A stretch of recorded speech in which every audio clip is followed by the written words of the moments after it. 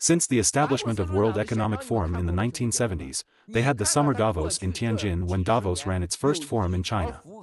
At that time, the CCP's Ministry of National Security dispatched about 400 to 500 people on site to take surveillance measures and install surveillance equipment in advance, including videotaping.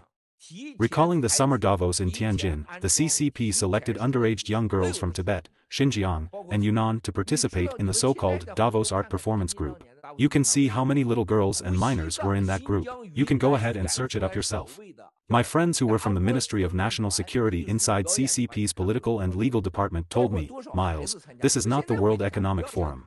Those bastard elites are pedophilia and came here for underage girls. He told me about the most scariest thing from these young girls, blood serum. He said, I just found out Tianjin Authority was required to fulfill their blood banks in large amounts to prepare for the critical supply. This is the Chinese practice of adrenochrome harvesting for those global elites who wanted to stay young and energetic. Those CCP assholes always fell asleep during meetings, but have you seen them sleeping in Summer Davos in Tianjin? You can go to check it out. You can check out those fancy hotels built in Tianjin at that time. None of these hotels allowed ordinary Chinese people to enter.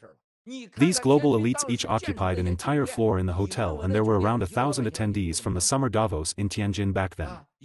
Why did the CCP authority have to provide tight security to these hotels? Why did the CCP have to enforce heavy security measures for the entire city? What were those global elites doing there? Now, when we look at the Davos today, we can see the evidence of the crimes committed by the World Economic Forum.